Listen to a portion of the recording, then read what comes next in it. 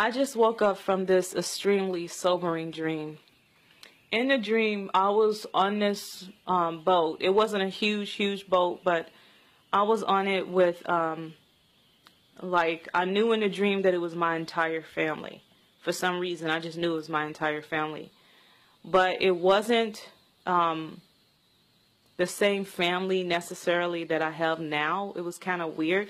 Like, I was in the dream, and I wasn't myself. Okay, let me explain. Like, myself, I was this, for some reason, 5'11" comes to me. So I was like 5'11", and I was real dark. Like, all of us was real dark. Like, not like now, not this caramel skin complexion like I have now. And everybody was so beautiful. The women were all very voluptuous, and the men were very muscle bound. Like, you know, I research, you know, like most people in America who study Black history, and I looked at my ancestors' pictures, but the pictures, I always was looking for pictures from right then when they first started the slave trade, and I never could find any. And all the pictures that I saw was much later after they started it.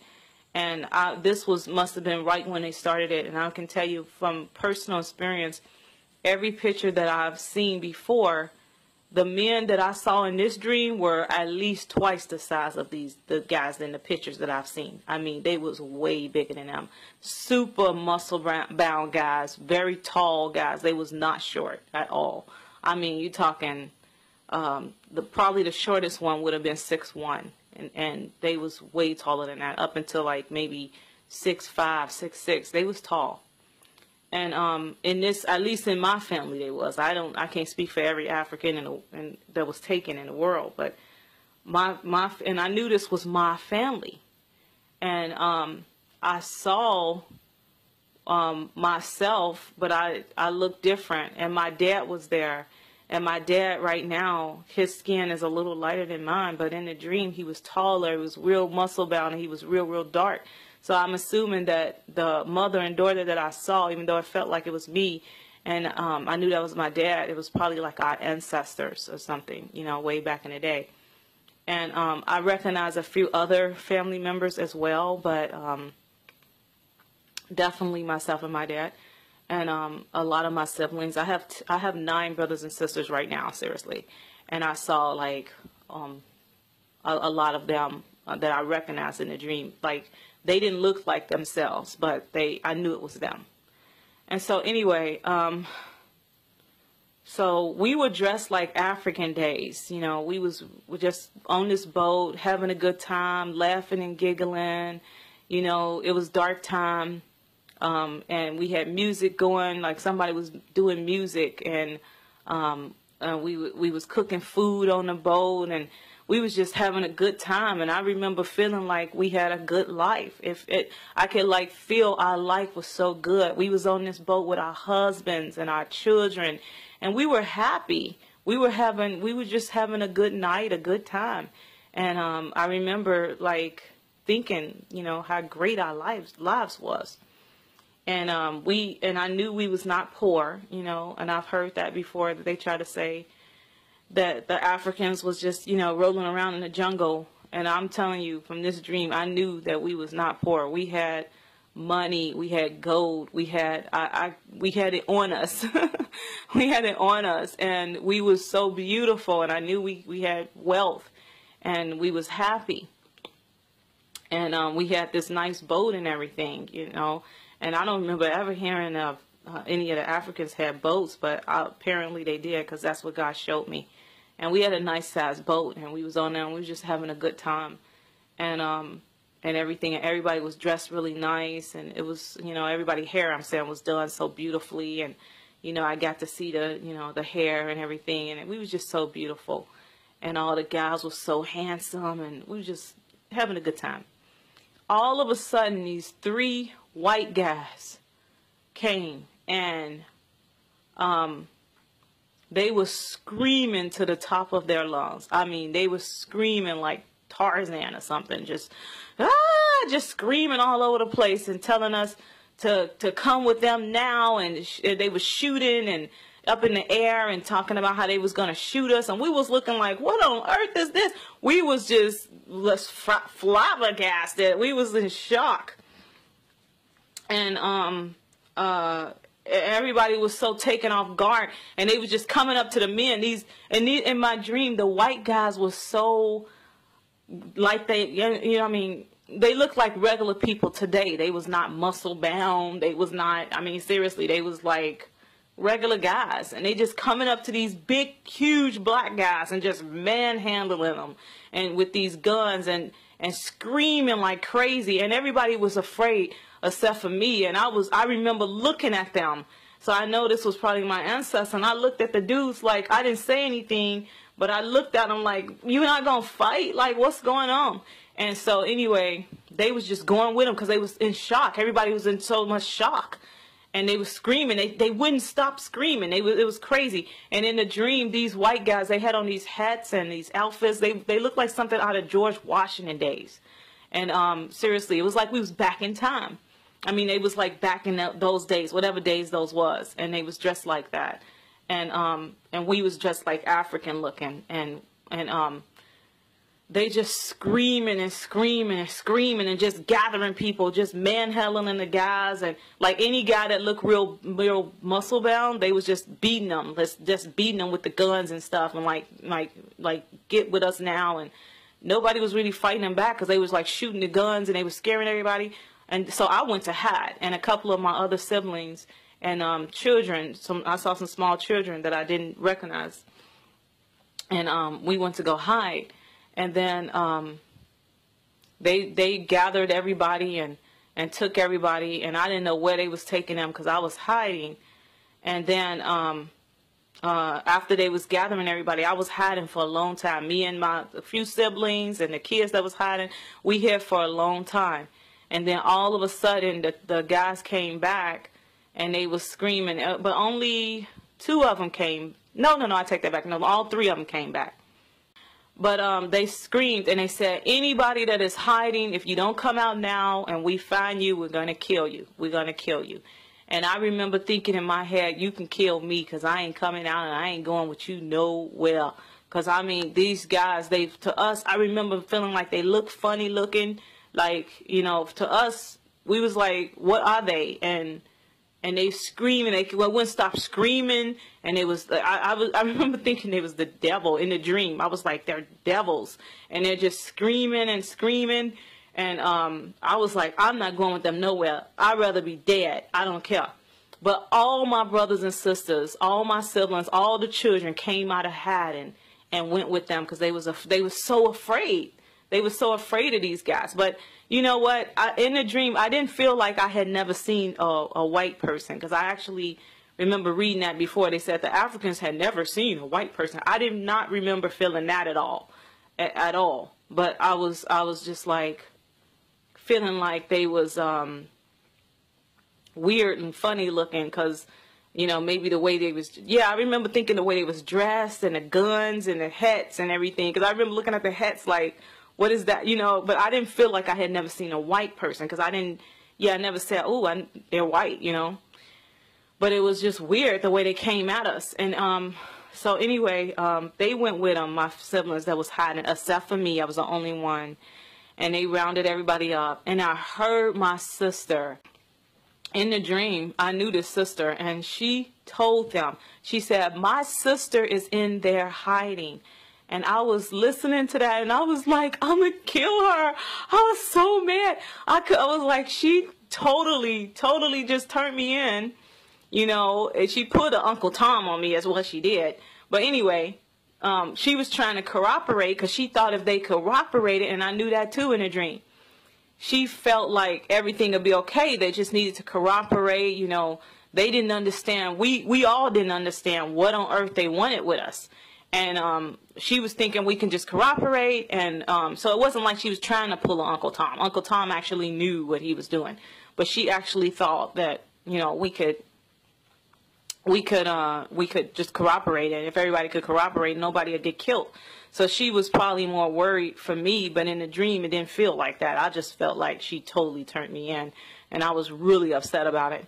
And so I see her come with the 3 guys, and where I was hiding at, they had to come around, like around a circle, like they couldn't get through the, they couldn't like come straight to me. They had to go around like a circle.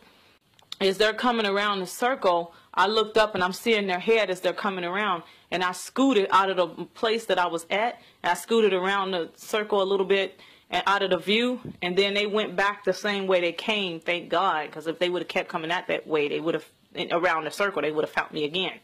So then when they went back, because she was like, she was right here. I'm telling you, she was right here. And they was like, oh, come on. You know, she's probably on a boat. Let's, come on. You know, they probably thinking she's stalling for time. And so then I scooted back into place. And then they was leaving out. And then she ran back and she was like, I'm telling you, she was right here. And when I scooted back into place and she ran back over there, she saw me and she said, see, she's right here. And I was like, oh, no. Oh, man. And some reason... Oh, yeah, that's right. I almost forgot. When she said that her sister was on the boat, there was another little girl that backed her up. And for some reason, when they turned on me like that, in the dream, they looked lighter. They looked like light-skinned black people all of a sudden. They went from being real dark to light-skinned. Look, I'm just telling my dream. I don't know what it means, but that's what happened.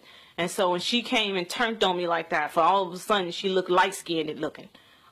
It was weird. But anyway, I was so mad. And they handled me real roughly and pulled me off the floor. And they put these iron handcuffs on my wrists. And these things were so thick. And I knew they was iron. And it was like really thick. And I couldn't wiggle my hand out of them for nothing. I remember thinking like, these things are like perfectly made for my wrist. What on earth? And like it was no wiggle room really, and they put them on me like that, and it was like they had ripped my clothes a little bit when they was handling me. Some of my clothes came, so part of my breasts, and I had these huge breasts, but anyway, part of my breast was showing, and I was feeling so ashamed and so violated, and I remember feeling like I need clothes, like what on earth, you know. And the screaming, both of them was screaming in one ear each. They're screaming and screaming at me and telling me how they was going to beat me and they was going to rape me and they was going to do all kind of things to me. And just, I couldn't even understand everything they was saying. They was just screaming and screaming so loud in my ear. It was crazy. And the other guy, so I had 2 of them handling me. The other one went to take my sister, and that's when I saw where they was putting everybody, because I couldn't understand why my family wasn't running and screaming for help. And they was putting everybody on this real big, I mean, this ship was huge. It was way bigger than the ship that we had. And everybody, when I went on the boat, they had locked everybody in a place. So that's why they couldn't scream. Everybody was locked in. It was like cages, like they was locked down, and locked. Some of them was on the floor, locked down in a place on the floor, and then it was like a cage that locked them in even further. And then it was like other people locked in other places. It was all over. It was like, you know, now that I think about it, it was like something out of the zoo or something. It was all locked up. It was crazy. And you see these big, strong black men, just these beautiful, voluptuous women all locked up. It was crazy. And so everybody was real scared. And we was all wondering, like, what are they doing with us? What is going on? And then when they put us on the ship, it's like God advanced the dream into the future, because let me tell you what happened. So when they put us on the ship, they didn't lock me in a place yet. I'm still in these iron things on my wrists and everything. And I was thinking, I'm not cooperating with them. I don't trust them. I'm not going to let them take me. They're going to have to kill me. I don't care. I'm ready to die. I remember thinking that, like, I don't care, you know, you better kill me, because it ain't happening. So anyway, when they put us on the ship, both that's when I saw in the dream that both ships was docked. We wasn't out in the water. We was docked. And we was docked in, to this grass. And, you know, instead of sand, it was grass. And it was right off the, I guess, the ocean. And this is why I say we went up in time. And I looked ahead, and it was like a football game. but the people was dressed like the 1950s. Like the women had the pigtails on both sides of their head, and they had like a 1950 cheerleader outfit on. It looked like a high school football game. It wasn't a professional one because it was hardly nobody there. Like it was a few parents, the cheerleading team and the football players, and it was one cop there, and he had a gun, and even him, he looked like something out of the 1950s. And to me now, out of the dream, to me he looked like a mall cop, but anyway, he looked like something out of the 1950s. And so I saw that it was people out there, and I just wiggled away from these two guys that was handling me before they locked me in a place. And I jumped off that boat, and I took off running, and I ran into this grassy area screaming, and like my breast was exposed. And the people was looking at me all crazy because of the way I was dressed, and I was screaming like, they kidnapped my whole family. They kidnapped my whole family. Help me, help me, help me, please, somebody help me. And so they was taking me serious. Like they stopped the game and everybody was looking at me like, what's going on? And then I came to the one cop that was there, and thank God, he had a gun. I say that now out of the dream, but he had a gun. And in the dream, he was fumbling with his gun, all nervous. And I remember thinking, what is he going to do? And he was a white cop. Like all of these football players and the cheerleaders, they was all white. And I remember thinking, what is he going to do? These guys are crazy. They're screaming, and they got it's more than one of them. I was thinking like it's three of them and it's only one of him. Well, what is he going to do? But he was brave. Like I was thinking he need to call for backup is what I remember thinking in my head. But he just went in. He fumbled his gun out of the place, and he took his gun out and he ran. And then I was like, yes, two of them over there to your left, like trying to help him because I didn't want them to shoot him because I was so concerned because I was trying to save my family. And he looked to the left, and it was two of them there, but they didn't have their guns out because they was looking at all the people, and they was so they was afraid. Like they didn't even shoot at me when I ran because they saw the people and they didn't want to draw attention to themselves, and they didn't know what to do. And then this cop went up to them, and he just manhandled them and just threw them to the ground. I was like, wow, like he really handled them real roughly and threw them to the ground and everything, and handcuffed him. And I was screaming, my family's on a boat, and it's another one, he's on a boat. And actually, I don't think I told him it was another one on the boat. I might have, but I'm not sure. But anyway, I remember screaming for my family. My family's on the boat. My family, get them off that boat and everything. And he went, and he was helping them get off the boat. So, I think that God let me have this dream like this because there's a lot of significance. I have to really sit down and write this down. And I can tell you all, like, I don't sound sleepy because I woke up from this dream and I was so tired and I wanted to go back to sleep, and God would not let me go back to sleep for nothing. He kept saying, record the dream, record the dream, record the dream. So this is an extremely important dream. And, actually I plan to like take a notepad and really write down everything that I saw, because I think what God was showing me was like, I think a lot of it was sort of symbology, like, showing me, through time what they went through.